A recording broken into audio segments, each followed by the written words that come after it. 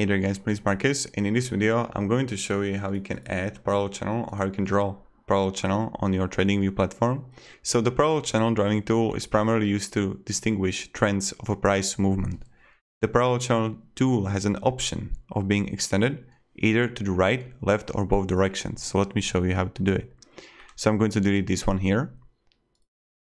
Click here and you're going to see right here. So the lines and parallel channel. Then what you need to do is like create this line here.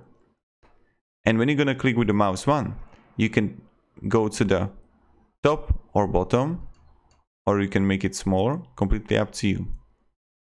Now, when you got it, you can easily move it as you want.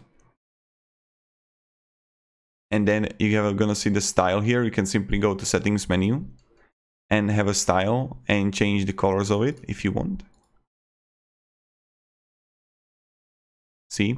And change also the background color.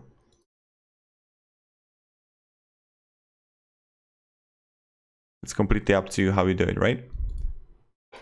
So this is how we do it. And you can also change the visibility here.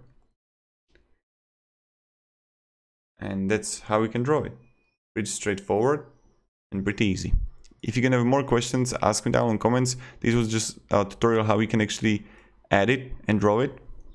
If you want to like explanation how to use it, let me down in the comments. Have a great day and goodbye. See ya.